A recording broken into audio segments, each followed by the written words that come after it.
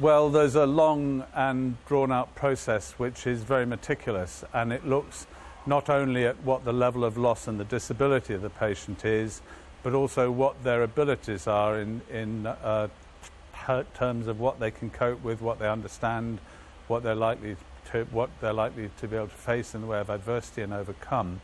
And of course, crucial to everything is the biological suitability.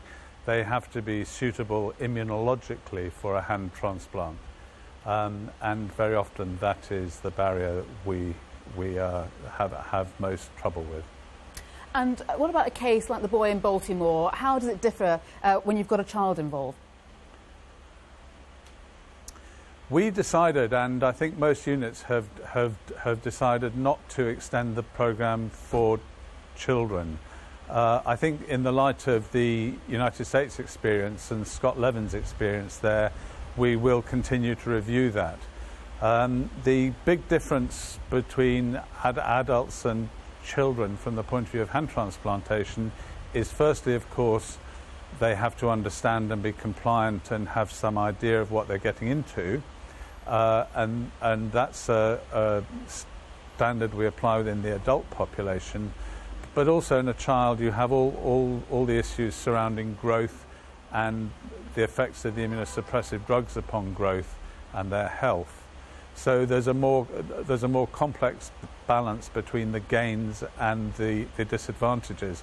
But I would just add one thing, which is that the gains in a child are potentially substantially more because of the very great way in which they rehabilitate and heal. So potentially that means there could be a greater chance of success. But what about the transplanted hands themselves? Do they age and grow along with the child?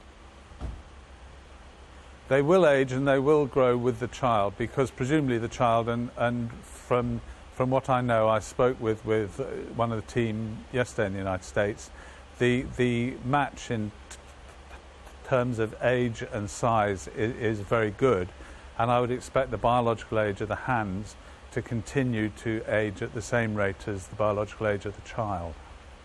And take us through the actual procedure itself, because obviously a very painstaking and lengthy operation involved. Well, yes, we should probably just summarise it. The first thing is that you're alerted to the presence of a donor who is potentially suitable, and then we go through a rigorous process of cross-matching and establishing the immunological and the physical suitability.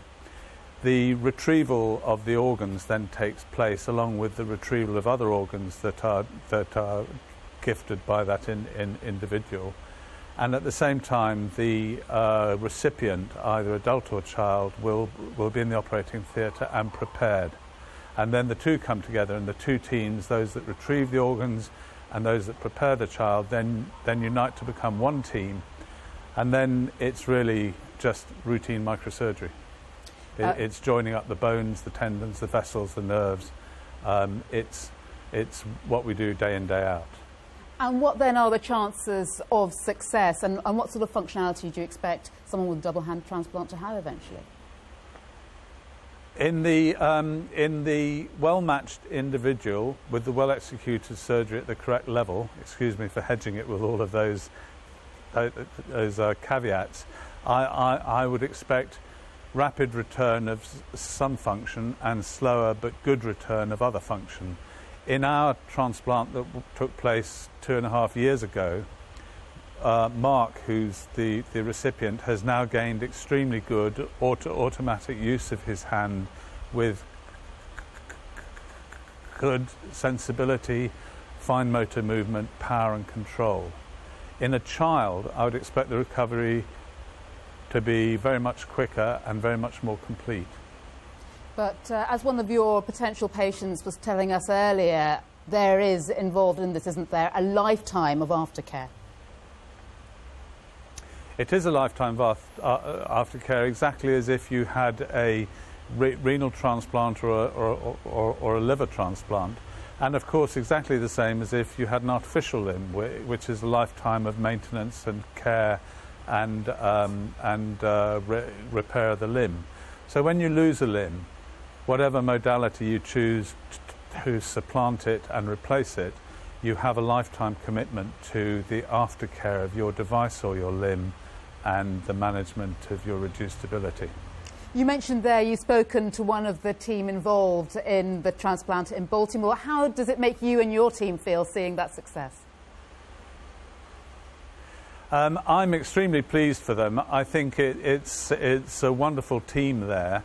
They're extremely diligent and very competent. They haven't had the barriers that we have in terms of the organisation to deal with, as far as I can tell. Where we're at in Great Britain is that, having conducted the first transplant, we're now with NHS England, who are being extremely thorough about the process of commissioning this surgery.